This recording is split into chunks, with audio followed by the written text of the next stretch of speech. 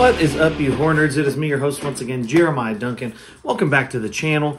Today's review I bring for you is probably one that would have hooked you too, and it got me. I purchased it and was let down. Well, let's talk about it. I'm talking about the 2007 Brotherhood of Blood. Yes, this is rated R, runs for an hour and 28 minutes.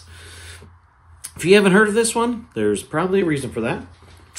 Two horror legends reunite again. After the success of Rob Zombie's The Devil's Rejects, legendary actor Sid Haig, House of a Thousand Corpses, Kill Bill 2, and horror icon Ken Foree from Dawn of the Dead team up again in Brotherhood of Blood, a claustrophobic thriller about a team of vampire hunters who must infiltrate a nest of the undead to save one of their own. So, yeah. So you see that. You see the cover from the makers of 30 Days a Night, The Grudge present, Victoria Pratt, Ghost House Underground. You think things are going great, and then you watch it. No bueno, as they say. Co-directed by Michael Roesch, I believe, and produced. He also produced The House of the Dead alongside of Peter Scheerer, who also was a writer on that.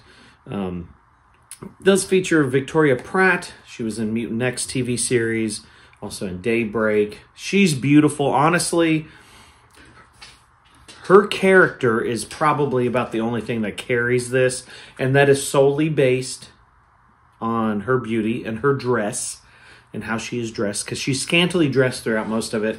And that, honestly, just being honest, male or female, you're going to think the same thing.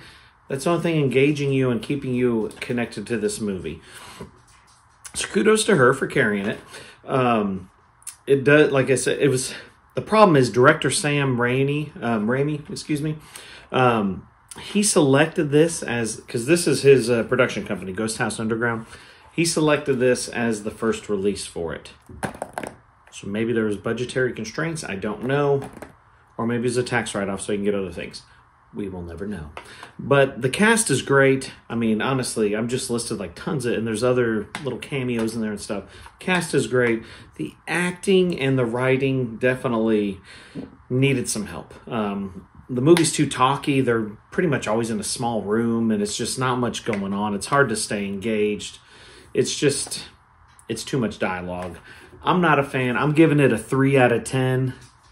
Sorry. Brotherhood of Blood, rated R, 2007, 3 out of 10. Not a great vampire film. Like I said, it's no bueno. If you've seen it, comment below. I'd love to hear your thoughts. Like, subscribe, hit the death bell for notifications. I got more videos coming to you all the time.